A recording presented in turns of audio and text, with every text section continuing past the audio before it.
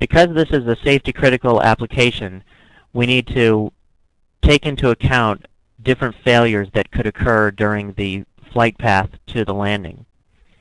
We need to do this by designing a system that has redundancy built in and can accommodate various failures that might happen during the landing phase. We can see that in the avionics subsystem, we've modeled both the right avionics bay and the left avionics bay, which is similar to the architecture specified for this vehicle. We're also simulating failures that could occur through a series of switches that we will look at later.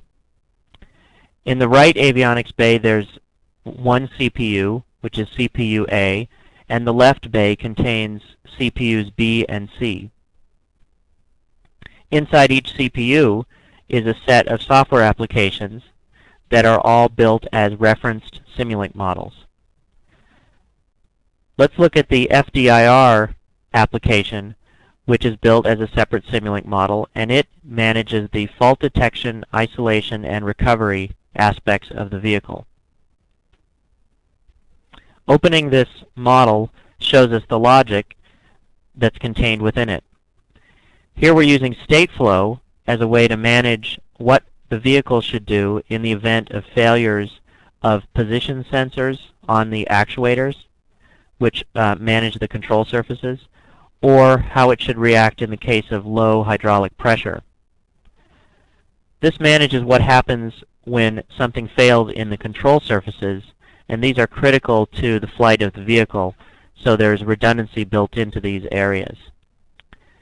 The logic for these is modeled and designed in stateflow, and the vehicle is divided into the left side and the right side. The actuators on the left side have a primary actuation system and a backup actuation system. And on the right-hand side, there's a primary and a backup system as well.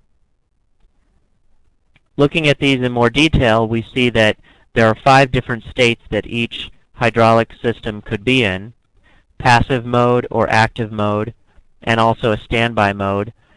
And finally, in the event of an error occurring or a failure being detected, each system can go into an isolated mode.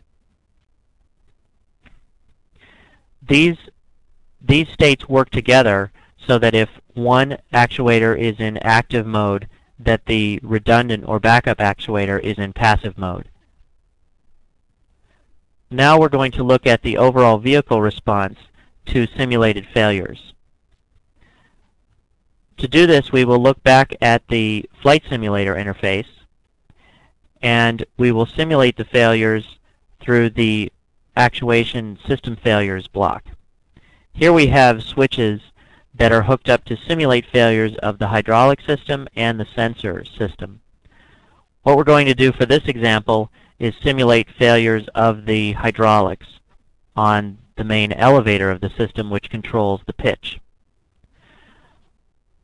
The vehicle starts its descent toward the runway, and during that descent I can fail the primary actuators on the left-hand side and the primary actuator on the right-hand side, and you can see that the system still is in stable flight because the backup hydraulic system has taken over.